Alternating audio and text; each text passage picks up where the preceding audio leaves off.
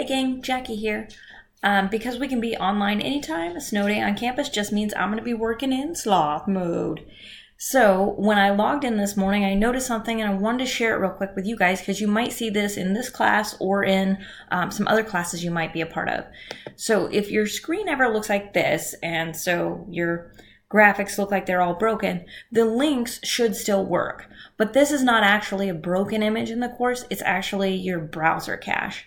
So if you go into your browser settings and go to your browser history, depending on your browser, that setting is going to be in different places. And if you're not sure, Google it or give our office a call. We're happy to walk you through it.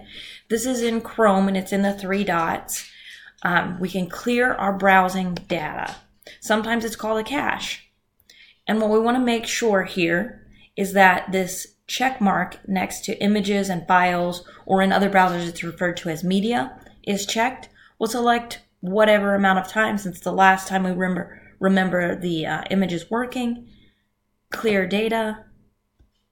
And a couple of seconds later, if we go back and we refresh the page using the little circle-y thing or pressing F5 on the keyboard, it'll take just a minute to reload the page, and any second now, depending on how fast your internet connection is, voila, the images are back.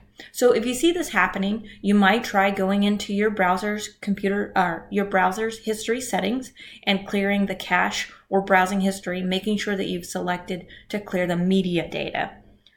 Just wanted to share that in case you see that in your courses. Now you know what's up. See you guys.